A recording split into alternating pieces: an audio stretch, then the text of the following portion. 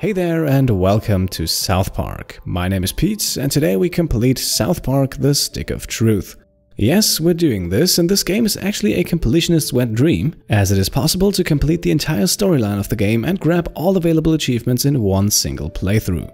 And that is also exactly what I've planned for this series, a true 100% completionist playthrough of South Park: The Stick of Truth. Now, for those of you who are a bit skeptical about this, I can understand that, but this game is so much more than just a comedy take on the role-playing genre, as there is a healthy amount of strategic planning required to actually beat this game in a completionist playthrough. Now, to spice things up a bit, we're also going to play on hardcore difficulty, so even though it might not look like it at first, we should be in for a fun strategic role-playing experience. In the end though, keep in mind this is still South Park, and the humor in this game is crude to say the least. Still, let's not put the game off based on that alone. This game has received high praises for a reason, but enough with the ramblings, I would say let's get right to it. This is South Park: The Stick of Truth, a 100% completionist playthrough.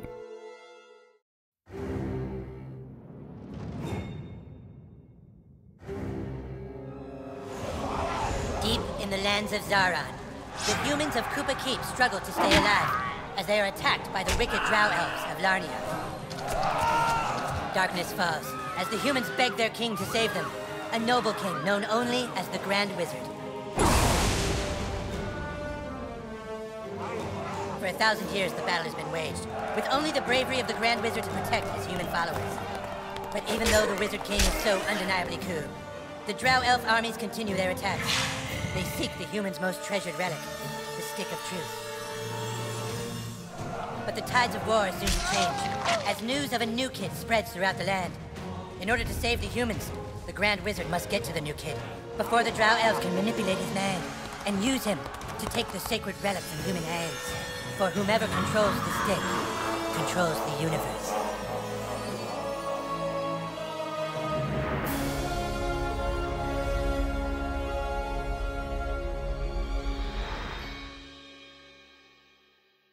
So, just like any good RPG, South Park: The Stick of Truth starts out with character creation, and the first choice we have to make, our skin tone. This won't really have any effect in games other than a few comments by Cartman and the skin color of her parents, so I decided to just go with the default. Hairstyle once again doesn't really matter except for aesthetics, and after a few minutes we won't see much of the hair anyway, so I simply chose something that looked fairly normal and then moved on.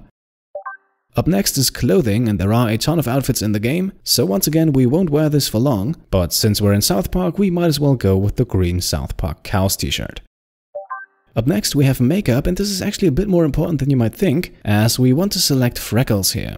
This is important for an achievement later on, where it is required to beat a certain character in the game while wearing freckles, so we might as well equip them from the very beginning. They can also be found in the game world as items that can be equipped, but let's get this out of the way early so we don't have to worry about it later. Last but not least, eyewear. This is once again up to personal preference, but since we have the option to equip some glasses, we might as well do that. So, this is our protagonist. Doesn't really look that adventurous at the moment, but that will change in time. The journey is just about to begin.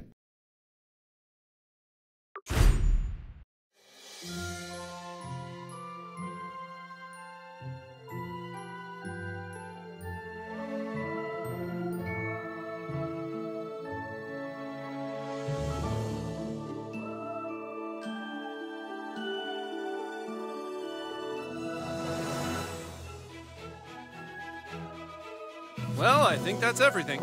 We did it, hun. We're really moved in. It's a new beginning for us. Things are finally going to be good. Do you really think it will be better for him? They won't look for him here. We just need to make sure he doesn't attract any attention. Come on, let's see how he's doing. Sweetie? Hun, you all dressed? Hey, champ. How do you like your new room? I know it's a big change for all of us, but, son, do you remember why we moved to this quiet little mountain town? He doesn't remember. He doesn't remember at all. That's good he doesn't remember. Sweetie, we want you to have lots of fun here. Why don't you go out and make some friends? Right, get outside and play, son, like normal kids. We've got some money for you on the kitchen counter, sweetie. Just Be back before it gets dark. Yeah, we love you too. Okay, first bit of gameplay here, and we can start things off in good RPG fashion by looting the place. The chest in our room serves as storage whenever we have items we don't want to carry around with us, while we can find our first bit of cash inside the backpack hidden in the closet. And that's also all we can find in here. Let's move on to the next room. The room right next to ours, which is our parents' bedroom, is locked at the moment, so the only other room left for us is the bathroom. Inside, we will start things off by using the toilet, which can actually be used to produce something. By rapidly tapping the S button, we beat the minigame here, and that now allows us to loot the toilet. And this nugget here is more than just a funny little prop, it can actually be used in combat, and there is an achievement for that. So we definitely want to grab that and also use it later on. For now though, we can loot the remaining stuff inside of the bathroom and then leave again. Downstairs, we want to head left first, which brings us into the kitchen, where we can find 2 kitchen cupboards to loot, the second one holding some eye black, the first cosmetic item we find in the game. Go on outside, sweetie. Our mother doesn't really have anything to say, so let's simply grab the money she placed for us, and then make our way back towards the living room. Here we can find our father sitting on the couch, next to him a small end table that we also want to loot. Come on, son, get out there, make friends. Now here's the interesting thing, if we previously took too long in our room, the bathroom and the kitchen, then our father will immediately force us outside once we arrive in the living room. This also would not allow us to loot the end table, which is why time is a tiny bit crucial in these first few minutes. It wasn't a request, it was a command. Now get out there and make some friends. And yeah, this right here is exactly what I meant, he will force you out if you spend too long looking around. Will you go out and be a kid for Christ's sake?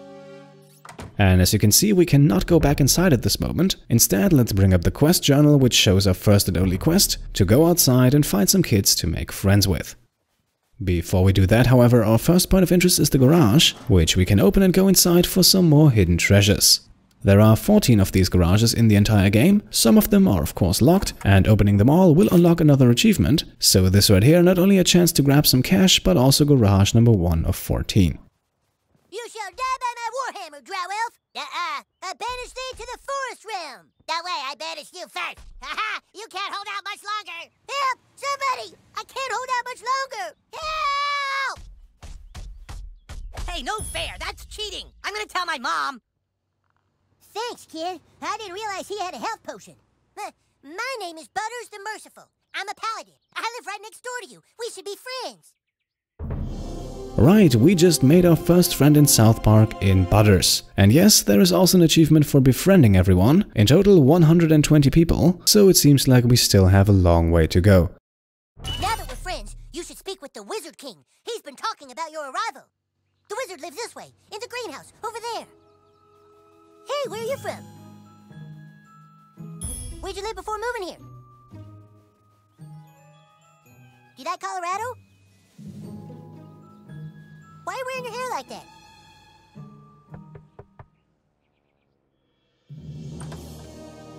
All hail the Grand Wizard! So, you are the new kid. Your coming was foretold by Coldwell Banker. I am the Wizard King. But the time for talk is not now. Let me show you my kingdom.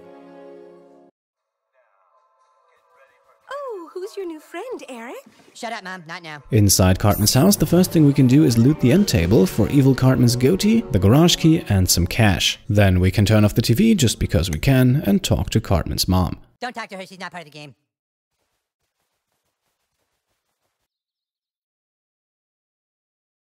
Welcome to the Kingdom of Kupa Keep.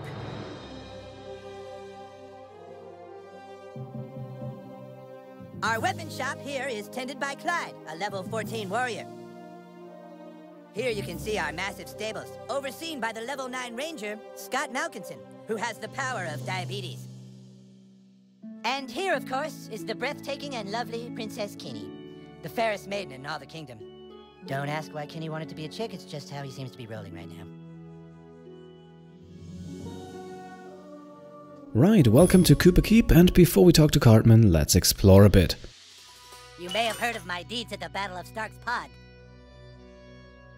That's the line the Grand Wizard gave me. This, by the way, the first and only chance in the game to befriend Clyde, so make sure to do it here. My loyalty is as incurable as my diabetes. The power of diabetes is both a gift and a curse, but mostly a curse. The Grand Wizard withholds snacks if we talk off script. Stick to your lines. No talking, Scott. Be careful. The Rock of Insanity holds mysterious powers. Okay, you're insane now. If you want to be healed, you must gaze at the rock again. Okay, you're healed. Okay, you're insane now. Okay, you're healed.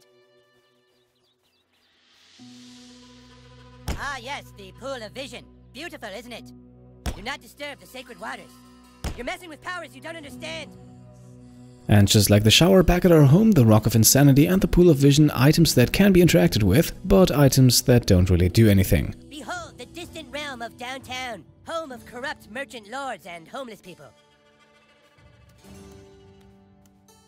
Up next, we can talk to Kenny, who will give us a first small quest to complete.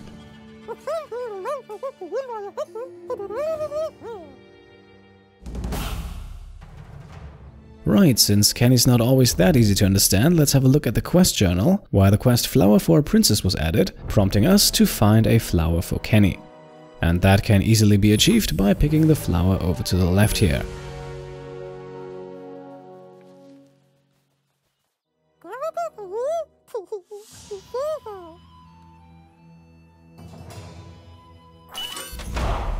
This completes our very first quest in the game. You can see we earned this small amount of 5 experience points and also $1 as a reward.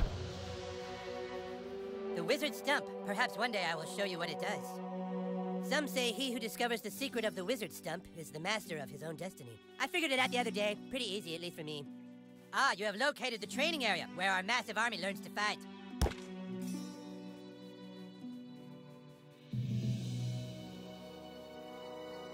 As court paladin, my job is to deliver the Wizard King's justice and his mail. Now we've done everything we can in Cartman's backyard, so let's talk to him and proceed the storyline. You have been sought out, new kid, because humans everywhere are in great danger.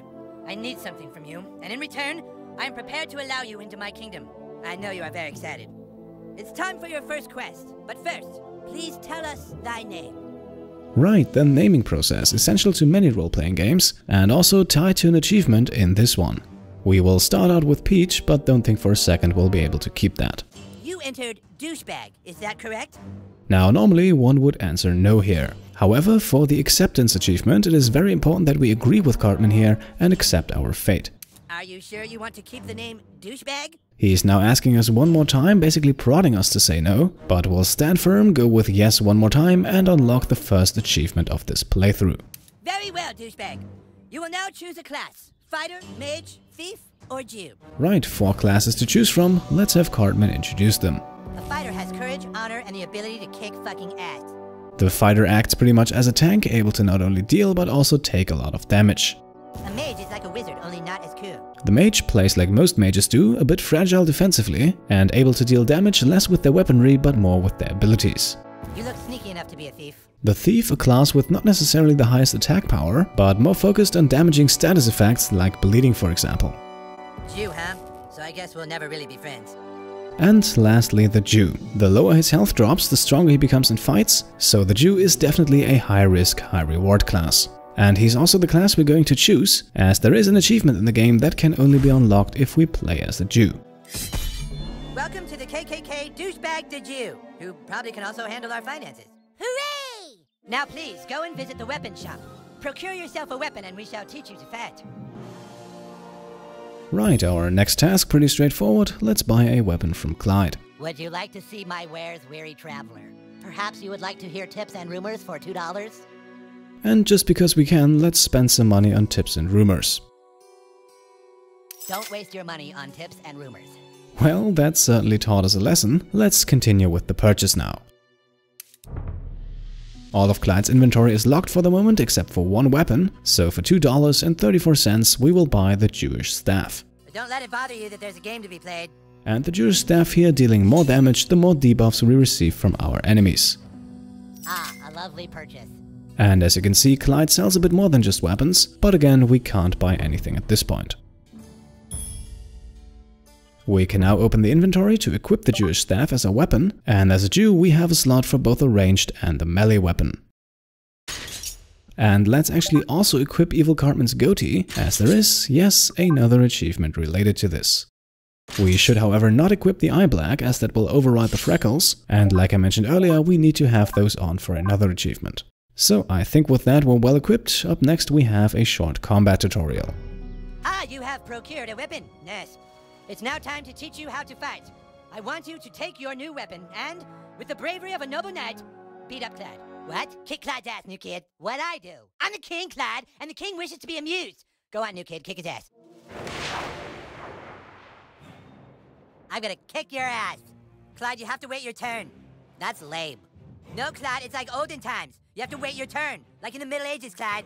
I know it's lame, Clyde, but that's how we're fucking doing it. All right, douchebag, bash Clyde's face in. Don't be shy. Now, combat in this game seems rather straightforward at first, but it actually has quite a few tactical layers to it. Cartman does a good job explaining those over the next few minutes, so I will only interrupt occasionally. Oh, hell yeah, Clyde's your bitch. All right, Clyde's wearing armor. In order to hurt him, I want you to hit Clyde as hard as you can. Here we learn how armor works in this game. One strong hit against it is better than multiple weak ones. Ah! Oh shit, dude, I think I see blood. Fucking nice, brah. It's exactly what you do to guys with armor like that. Okay, listen up. The key to surviving in battle is not to get hit in the bows. Clyde, it's your turn to attack. Douchebag, protect your bows. Prepare yourself. Yeah, that's what I'm talking about. Dude, you're already way better than Clyde. All right, it's time to use your heroic powers. Using your ability takes power points, or PP for short. PP. If you have a fucking better name for them, then fucking say it, Clyde. Fucking asshole. I'm the king, and I say it's PP. Douchebag, use your Jew ability to make Clyde pay for insulting the king. Ability is definitely important for the Jew, and they don't use the weapon we have equipped. Instead, they use points from the blue PP bar below our health meter. Ah! Way to wipe that smile off his stupid face, douchebag. Now do it one more time. Finish him. What? I was going easy. Take this. Ah! Very interesting here, maybe you've noticed that our PP bar went up from 6 to 8 because we got hit twice. That is a unique effect from the Holy Skull Cap we have equipped, restoring 1 PP every time we take damage.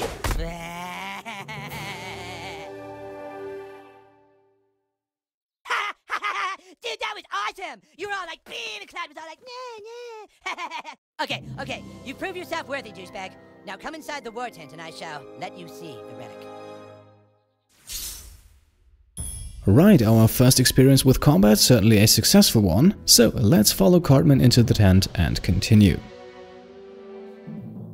Well, here it is. The reason why humans and elves are locked in a never-ending war. The relic for which human and elf are willing to die. The Stick of Truth. Just 2 days ago, we took the stick back from the elves. Our kingdom was dying, but now it thrives. For whoever controls the stick controls the universe. Don't gaze at it too long, for its power is too much for mere mortals to look at. Now that you have seen the Stick of Truth, let's discuss your dues. Being a member of my kingdom costs $9.95 for the first week, $4 of which is tax deductible. Alarm! Alarm! Alarm! Someone has sounded the alarm! Alarm! Alarm! Alarm! What is it? The elves are attacking! Oh my god! Defensive positions! Right, the elves are attacking and we should probably help out, but before we do, let's get one last glimpse at the Stick of Truth and then smash a few of the things lying around, as when destroyed those sometimes drop some loot. Douchebag, come help us! The chicken buckets will drop chicken bones, and the stack of magazines here will drop some crumpled paper. One last look at the map here, that doesn't really tell us much though, so let's go outside and help out with the fight. Help us, new kid! Don't steal all my shit in there! Man the gate! Don't let them through! Give us the stick, humans! Fuck you, Drow Elf! Come and get it! Clyde, guard the Stick of Truth while we defend the fortress! Aye, aye! Aye, aye, we're not playing pirates, Clyde! Douchebag, this is your chance to prove yourself. Hold off the asshole elves at all costs! Fuck you, asshole! Right, we now have to initiate combat with our opponents ourselves, which can simply be achieved by hitting them once with the Jewish staff. Do it, douchebag. Kick these elves' asses. Asshole! You're wounded, douchebag. Potions will heal you. Here. Now, Cartman introduces us to using items during combat, which is very useful for healing yourself and others, but also to buff up your own attacks.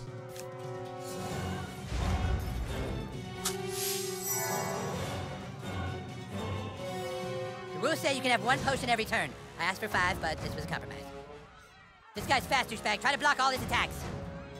Kiss my ass! Ah! Okay, if you block all the attacks, you get a counterattack. Look at your enemy on the ground. Weak and helpless. Kick the shit out of him. Awesome, you kicked his helpless ass. Now finish off these elves in the name of the Wizard King.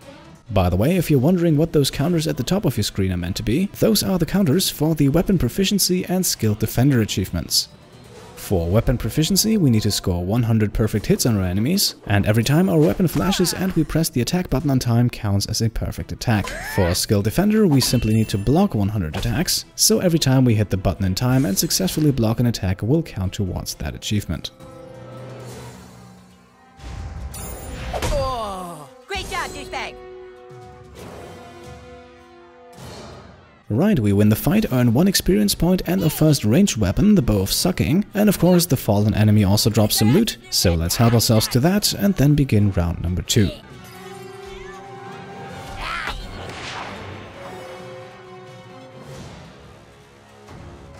You got this, douchebag.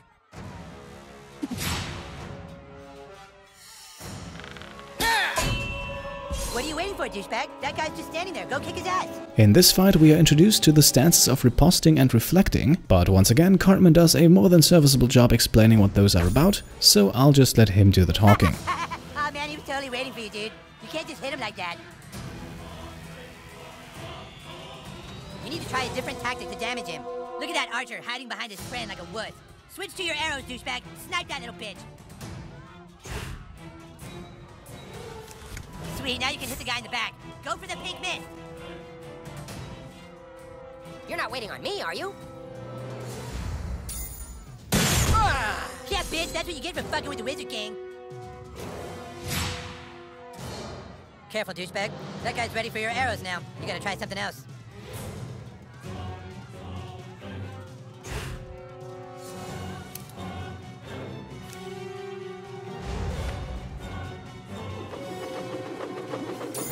You'll pay for that!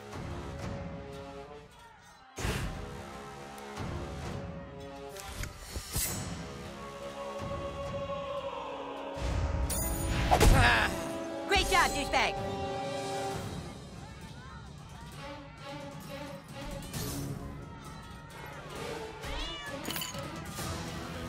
Hey, where the hell are you going? And so, once again, we win another fight. Now there is only 1 enemy left, and that would be the guy beating the cat here next to the watchtower. Let's do this, douchebag. In this fight we are introduced to shields, but once again Cartman explains it best. Okay, that guy has a shield. Shields are super weak. Just hit them with your simplest hit over and over to wear them down quickly.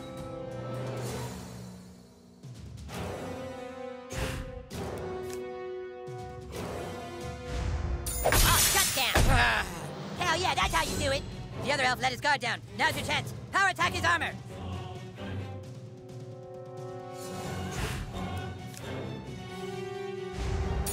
Oh, motherfucker! That's it. Now finish him. Now.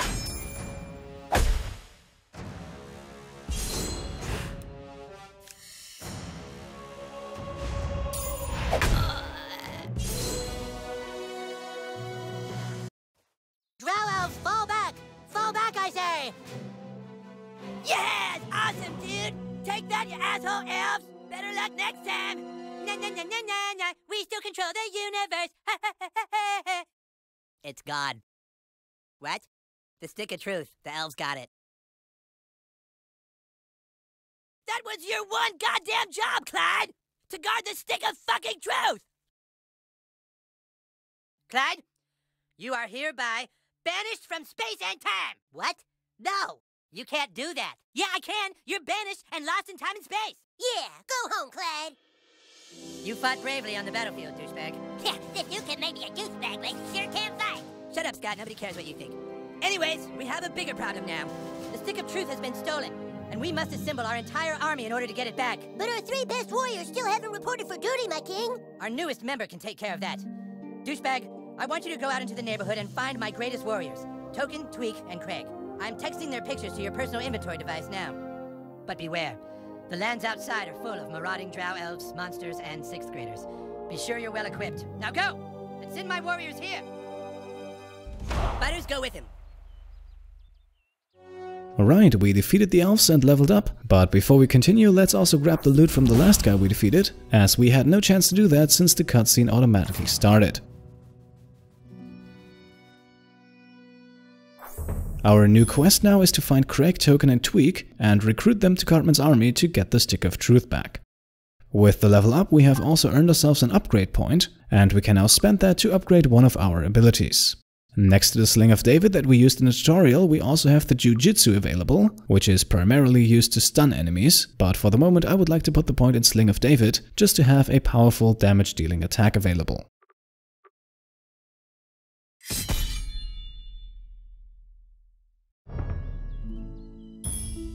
We have now also unlocked our first fast travel flag, which, as the name suggests, allow fast travel through South Park. And if we now go into the menu and look under collectibles and quest, we can see that there are 12 of these fast travel flags scattered throughout South Park, and we also have the quest to go along with it. The Timmy Express demands that we find and unlock all the remaining 11. For this first episode though, I think this is a very good point to make the cut. The storyline is set, we have accustomed ourselves with the gameplay, so I would say we are ready to continue our completionist journey. As always, if you like this video then leave a thumbs up, and of course if you want to support the channel and stay up to date on all the latest videos then feel free to subscribe, and also let me know your questions and suggestions in the comments below. Thank you all for watching, and I'll see you next time. Cheers!